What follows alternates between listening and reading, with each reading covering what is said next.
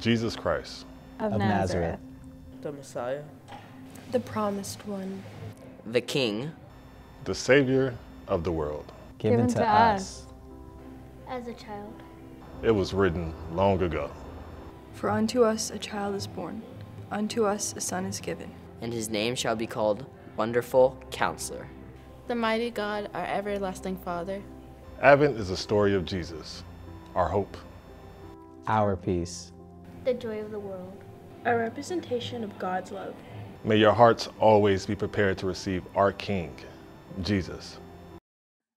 Merry Christmas, Merry everybody. Christmas. Merry Christmas. Merry Christmas. This is the Morrison household, and we're excited to have you join us for Christmas Eve with the Morrisons. And so I would like to do this is have everyone introduce themselves. What's up, everyone? I'm Faith. I'm Naomi. I'm Grace. Joanne. I'm Daryl. And I'm Sam. We have one missing, and that's Benjamin, and he's feeling under the weather, so please pray for him. Christmas is important to us, and Christmas Eve is as well, and we always like to celebrate with our Christmas hymn. So I want you to take a listen to this as we celebrate Christ and His coming.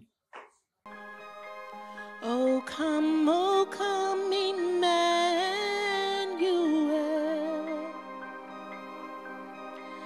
and ransom captive Israel that mourns in lonely exile here, until the Son of God appears. Rejoice, rejoice, Emmanuel shall come to thee, O Israel.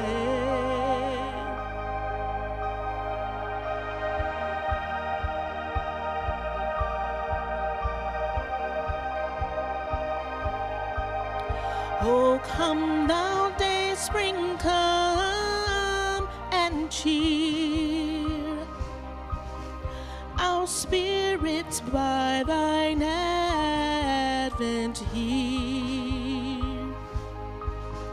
Disperse the gloomy clouds of night,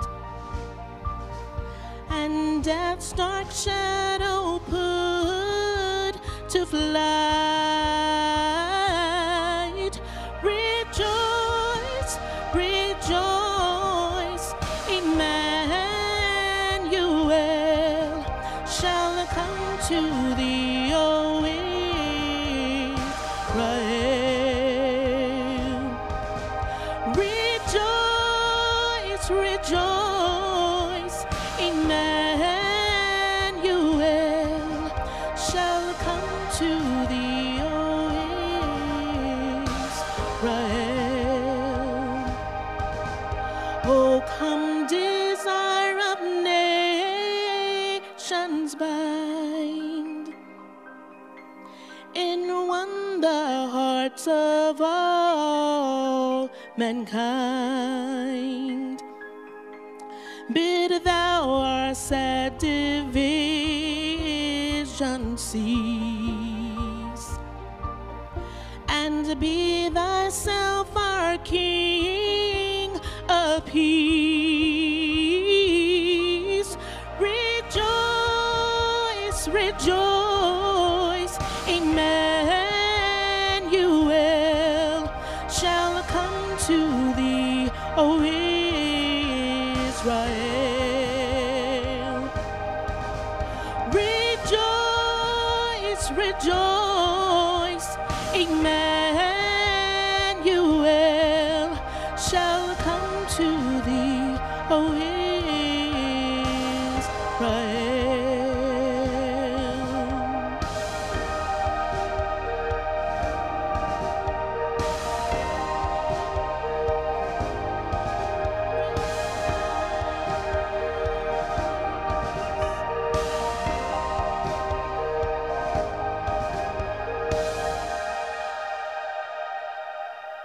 Merry Christmas.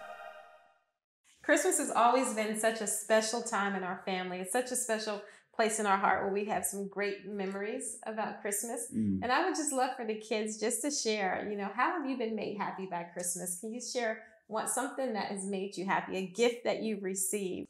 I think for me, even aside from the presents and things like that, I just loved always having family and friends together. I think having people around, laughing, joking, eating sweets, I think that is what makes me the happiest about Christmas. What about a gift? Has anybody received, like, what was your favorite gift that you received at Christmas? I can go favorite and least favorite. My favorite of all time was all my friends at the time were getting Nintendo DS's, and it was the new brand. I mean, the new kind. It was like a DSi, so it had a camera and you could take selfies on it. So that Christmas, cutting edge. Yes, it was revolutionary with our DS's. So that Christmas, I opened it up and it was like Periwinkle DSi. I think that was the best gift. I remember that. What was your least favorite? Least favorite, funny because it was Periwinkle too.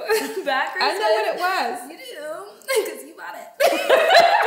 But I asked for gray knitted Uggs, and Mom bought me Periwinkle blue knitted Uggs. But you wore them every day. You wore them. I wore them because, I mean, they were expensive, but I had big feet too, so they were blue, already attractive. Then me being 11 years old wearing a size 11 had these big clunkers. But you recognize the value in that gift, right? Yeah, I did. Yeah. Came from the heart. And it was expensive too. For me, the gift that made me the happiest was the one we received last year, our Apple Watches. I think it just made me so happy because I wasn't expecting the gift. Yeah. And so I just wasn't either. but it hurt his pocket a little bit. But I wasn't expecting it, so it was just nice to have a gift that others gave to you that you didn't necessarily have on your list. Yeah, good. That's sweet. I think for me, mine wasn't a physical gift that you gave to us, but when we went to the homestead, having that experience together as a family, that was really fun. And now that we're older, I think we realize, one, how expensive that was to get all 7 of us up at the homestead. But just having that time, some of my favorite memories come from tea time at the homestead, like running around in the middle of the day with garçons. So yeah, that would be my favorite. Yeah, and you know what? I love to, now that you're saying, now that you're older, right?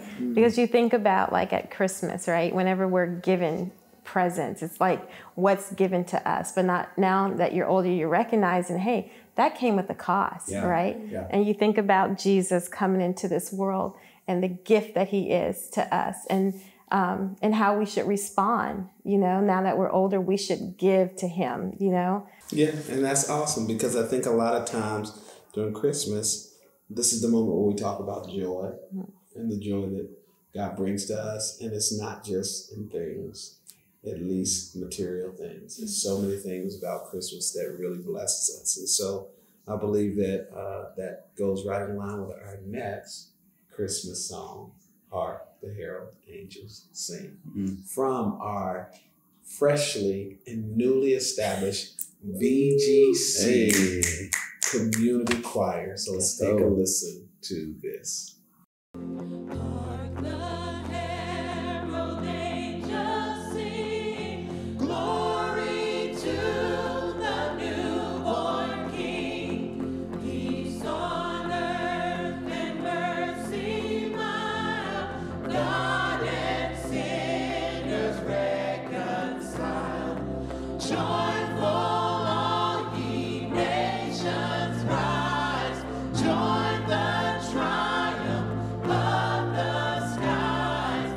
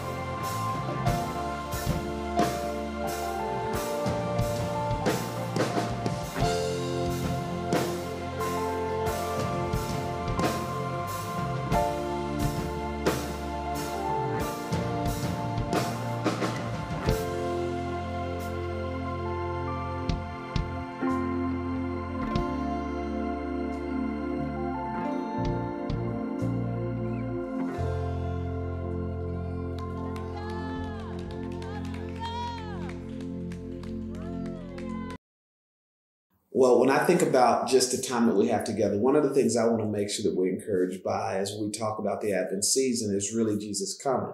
And his coming should produce something inside of us, whether it's anticipation or expectation. And even during our series, we've talked about that. And what has really prompted my heart is probably when I look at Matthew chapter 2 and the wise men in preparation for Jesus, they said this after they saw the star. They came to Jerusalem and they said, "Where is he who was born King of the Jews? We saw his star in the east and we have come to worship him." When I think about our preparation for Jesus, there seems to be this sense of anticipation that we all have, but sometimes we can miss it if we're not readily attentive and if we're not looking for Christ. And so in this season, that's really what I want us to do, is to prompt our hearts, our minds, and our spiritual eyes to be ready and to be looking for Christ. And I'd love for each and every one of you all to talk about that. What does it mean to ready yourself and to look for Christ in this season of Christmas? We've talked during this season about joy, love, peace, hope. How do we ready ourselves for those things that Christ has brought to us? So I'd love to start with you, Samuel, then you, Joanne, and then we'll go over here with the girls. I think preparation and readiness, it boils down to, I think, like a focus. I think when someone's preparing for something, you're kind of in your zone, right? Like you're kind of, you've tuned out all the outside noise and you're focused on that. And so I think when it comes to joy, this joy we're called to experience throughout this time, I think there has to be that focus and readiness to block out any other thing that you would try to find joy in, right? Like we can find joy in presents and the lights and the trees and even the family time. But realistically, around this time of year, we're called to focus on the joy that's been set before us, right? The joy of the news that Jesus has come, but he's also coming back again. So I think for me, it's always just having kind of like horse blinders and focusing on the joy that's not connected to the, commercialized Christmas, but truly the celebratory Christmas, which is Jesus. So I think that's for me, just trying to focus on that as much as I can. How about you, Joan, when you think about love? Well, when I think of love, I think the first thing I think of is my ability to love. The Bible says is we love because he first loved us, right? And so it's just responding to the love of God that he's already shown and demonstrated to us. And how do I respond to his love is just by really opening up my heart and allowing him in, allowing him in to any situation that I may find myself in, really allowing his grace to fall upon me so I can experience his love for me in that moment. And so, when I think of love, I think it's responding to the love of God that he first demonstrated to us. Very good. Girls, how about you all?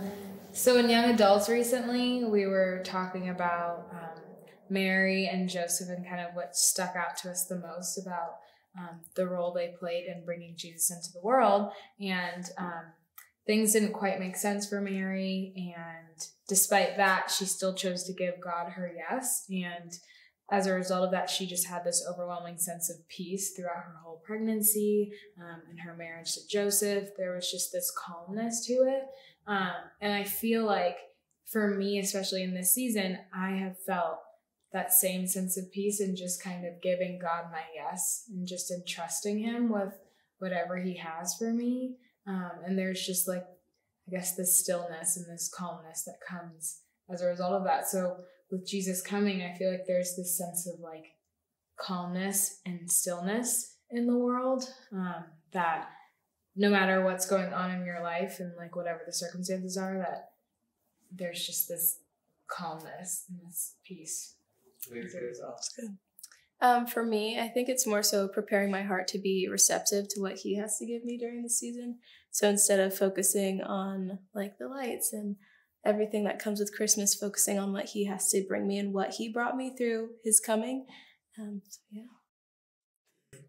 I think just overall, the biggest thing that stood out to me is the different characters that we've like dove into during this Christmas season. Whether they were prepared or not, when they had an encounter with Jesus, all of them made a decision to make space in their life for Jesus.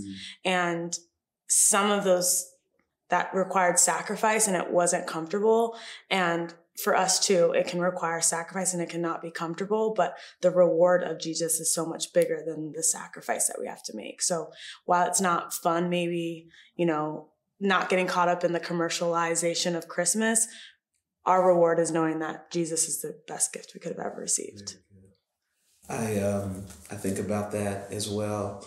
And many people, at least from the Bible, when we saw this, when Christ was either revealed, if there was some aspect of who he was that was displayed, it was very clear that God was making himself known or making his son known. And in that, in each instance, those people had to then respond. And so, Mary, be it unto me according to your word.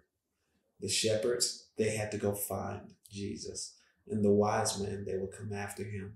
And so, as we sing this next Christmas hymn, and I believe it is from our children's choir, what is really encouraging to me is the very title, Come All Ye Faithful. So let's take a listen.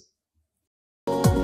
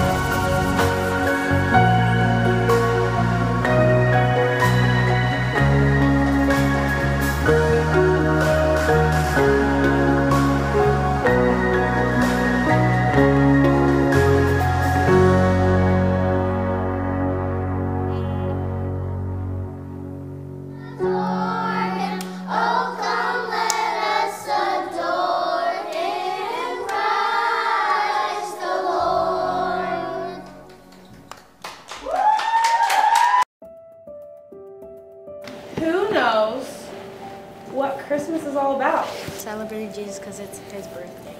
Oh, what about Jesus?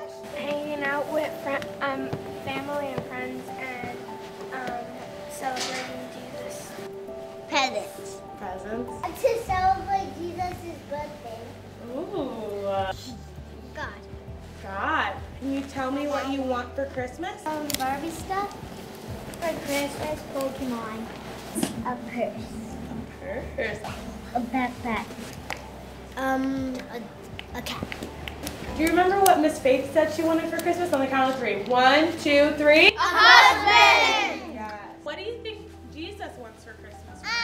Donuts. Like us to be happy, not like sin anymore.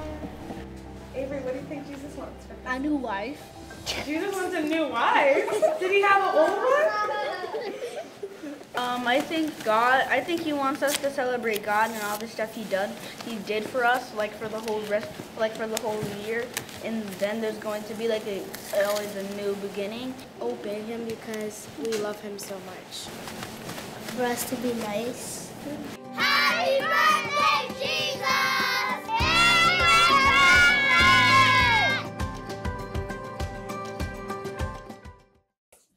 Well, I hope that you enjoyed your time with us. And before we leave, we just all want to say, Merry Christmas. We also want to say thank you so much to Avery Hudson for lighting the Advent candles, and then also our youth who participated in our Advent skit. We're really excited about what God is doing, and we know this is going to be an awesome time. And so we pray that you have a great time receiving and anticipating Christ and celebrate Him on this Christmas day. God bless you. We'll see you. Bye. Merry Christmas. Merry Christmas.